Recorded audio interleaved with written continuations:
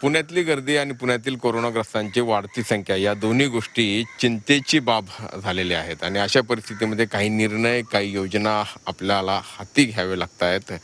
त्यातली सगळ्यात महत्त्वाची म्हणजे की दाट लोकवस्तीचा भाग, ज्यामध्ये आपण 4 रेड झोन किंवा 4 हॉटस्पॉट म्हटले पुणे शहरातले, तिथे आता 100च्या वरती प्रत्येकी रुग्ण आहेत।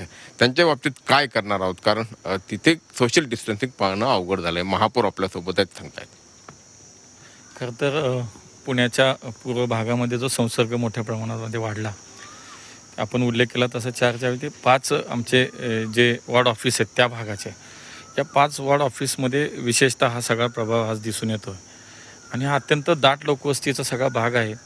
अगदी 10 बाय 10च्या घरामध्ये सुद्धा 4 लोक 8 लोक अशी एकत्र राहताना दिसत आहेत। त्यामुळे हा संसर्ग इथं वाढल्यामुळे खऱ्या अर्थानं एक मोठं आव्हान सगळ्या यंत्रणेच्या समोर आज उभं राहिलं आहे।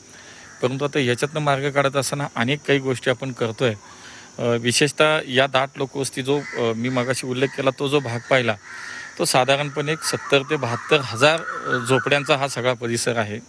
त्या भागात जर इतक्या मोठ्या प्रमाणात आणि त्याच्यामध्ये जवळपास 3.5 लाख लोकसंख्या राहते। एकूण 10 लाख लोकसंख्येचा हा सगळा भाग आहे आणि त्याच्यातला 3.5 लाख लोकसंख्या ही जवळपास या झोपडपट्टीमध्ये राहते, जिथं संसर्ग आता मोठ्या प्रमाणामध्ये झाला आहे। आणि म्हणून महापालिका म्हणून विचार करत असताना अनेक गोष्टी आम्ही आता त्याच्यावरती काम करतो आहे।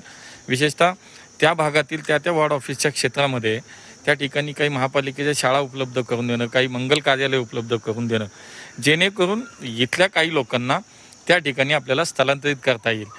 धन्यवाद Zee 24 तासशी बोलल्याबद्दल। Video journalist Vicky कांबळेसह Arun Mehtre, Zee 24 तास, पुणे।